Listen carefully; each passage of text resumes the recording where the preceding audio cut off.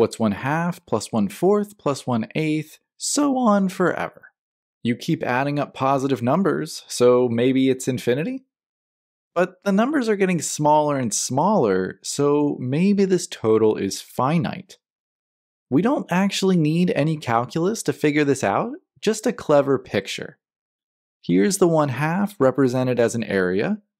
Here's the 1/4 represented as an area. Here's 1/8. The next would be 1/16, 1/32, 1/64, and so on. This creates a square with area 1, our answer. So now what if I ask you this question?